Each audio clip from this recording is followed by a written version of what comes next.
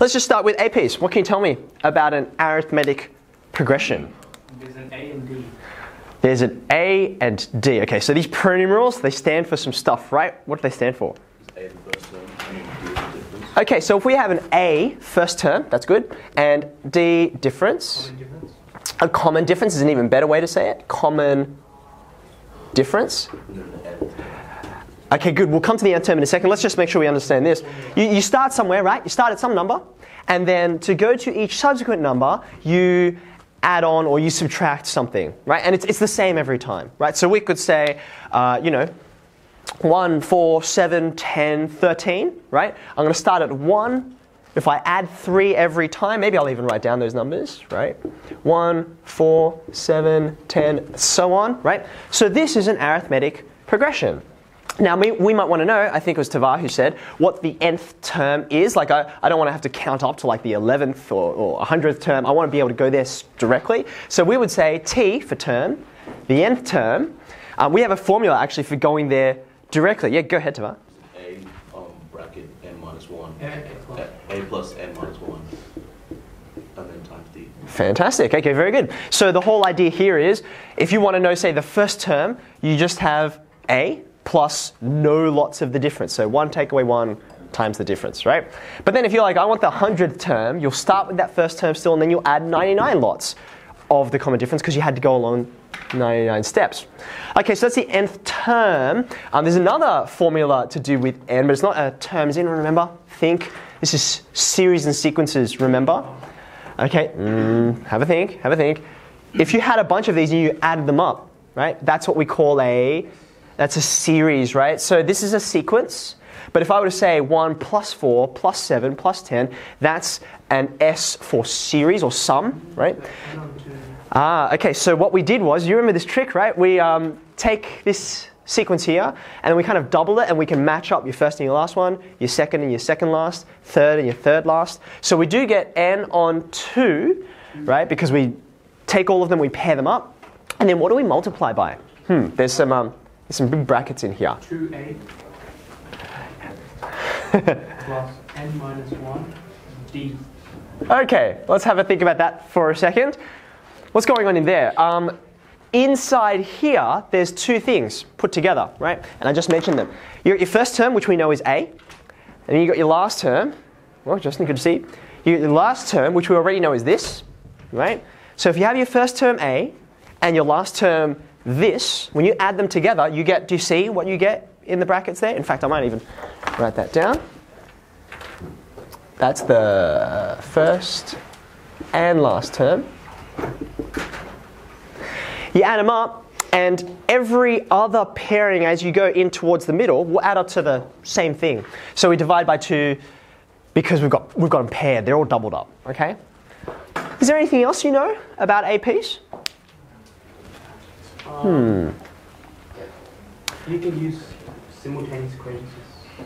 We'll use simultaneous equations if we're working out, like, you know one of these, but not the rest of it, okay? I want you to think, I gave you an AP before. What if I gave you a sequence and you didn't know whether it was an AP? How would you be able to, like, determine whether it was or wasn't?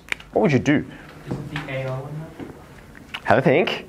If I gave you, well, let's just have a look at this one, right? I mean, I told you it is, but how would you prove to someone this is definitely an AP, not just look at the numbers? Yes, Ray? That's if one of those numbers is the n, so if 7 is the n, you would put A, the first 2, so 1 as 1 equals to, A equals to 1. Okay, And A the equals 1. would be 4 minus 1. Okay, so we need to have a look at these 2 terms here, right? To find the difference. So I guess using the language we've just developed, we'd have to say 4 minus 1 is the second term, take away the first term, right? And if this really is an AP, then every time I do that difference, it should be common, right? So that should be equal to, for instance, term 3, take away term 2, or any of the other ones, right? But this, we usually only get 3 terms. That establishes the sequence, and then we just see if the pattern fits, okay? So this is how we verify that you have an AP. Okay, let's think about if we can do all of this in parallel for a GP. We still start with an A, first term, so I'll write that down, but we don't have a common difference anymore. What do we have? It's a common, do we remember what GPs are? Bless you. Have a think. We're not adding stuff. What's the other operation we could use? I mean, a common difference could also be subtracting. So this could be adding and subtracting, right? It's not plus, it's not minus, it's going to be multiplication, right? So we call this R for a common ratio. Does that ring a bell? I promise you have, even if the memory is not there. So if you've got a first term, you start with something and you multiply over and over and over again. Can someone else give me, just make up a geometric progression? Let's start at a different number. Let's start at, say, 3. 6. Okay, so it looks like the ratio here is I am doubling. Yeah, so what should the next one be?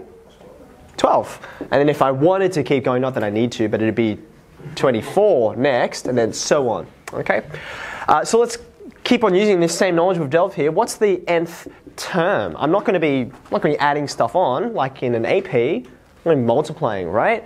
So if I start with the first term, then what do I do to get to the nth term along? So I'm going to multiply. I'm definitely going to multiply by the common ratio, but how many times will I multiply by the common ratio? n minus 1. N minus 1, just like here, right? You can have a think, just have a look at an example here. This is term 4, right? Term 4. You start at the first term, you multiply once, and then twice, and then a third time, and then you're on term 4. So this is 4 minus 1 would give you r to the power of 3. Okay? What about the sum? This one's a bit trickier. And I'll give you a tip. It's a fraction. Does that ring any bells? It's on the reference sheet, so if you cannot remember, right, you at least can sort of lean on that, but I wonder if anyone does. Is it? I'll give you a start. It starts with A. Any takers? 1 minus r to the n. I'm totally not reading anything off my page. 1 minus r to the n, and that means on the denominator, can anyone finish it off? There's going to be a 1 minus r. This is not the only way we can write this, by the way. Another way of writing the nth sum. Times. I'm just gonna write it. You can read yourself. That's fine. Okay. Now, okay. So we've got these two different ways to write the sum of the first n terms of a GP. Why do we have two? Like we don't have two for this one. Why do we have two different forms for it? What's the point? They both will give you the same answer every single time. Why do we have two? What was our oh yeah, no, Shambo. Yeah, we're trying to avoid negatives. We hate negatives, which is very discriminatory, but they just are a place for errors to come up. So let's have a think about the common ratio in this example, right? What was the common ratio again? 2. It was 2. So if I popped r equals 2 into this one, right? I promise we'll get the right answer for either of these, but what would happen? You're going to have 1 minus 2 on the denominator. Negative, yeah? And you're going to have 1 minus 2 to the power of some stuff. This is also going to be negative. So you just have a double negative and it's going to cancel out. Wouldn't it be better if we just had something which didn't have the negatives to begin with? So 2 minus 1 gives you 1. Really easy. Okay?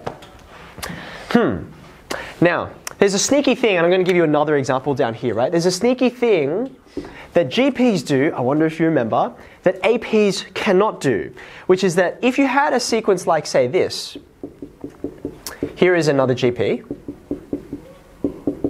Okay?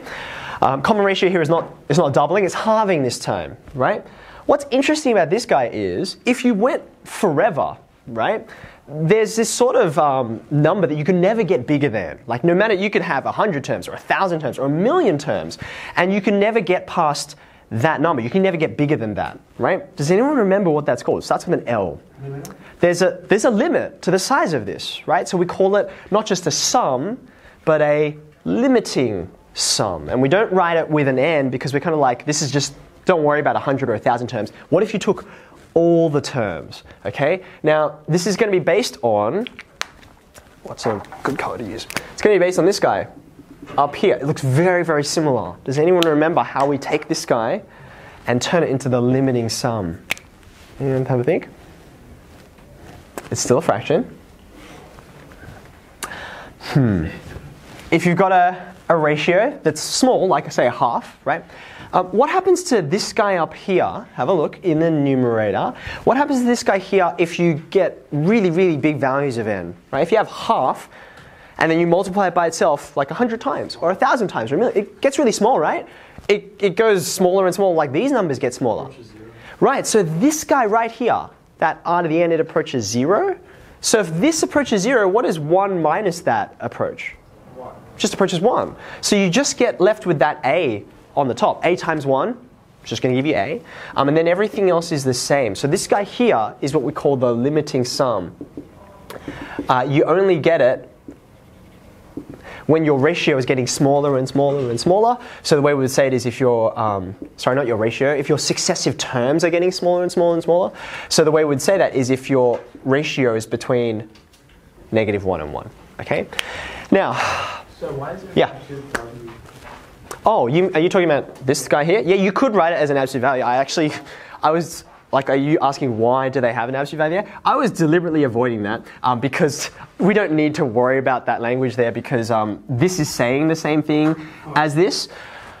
If I take the absolute value, I don't care whether it's negative or positive, so long as it's small enough, if that makes sense. So a common ratio of -1/2 would have worked just fine as well.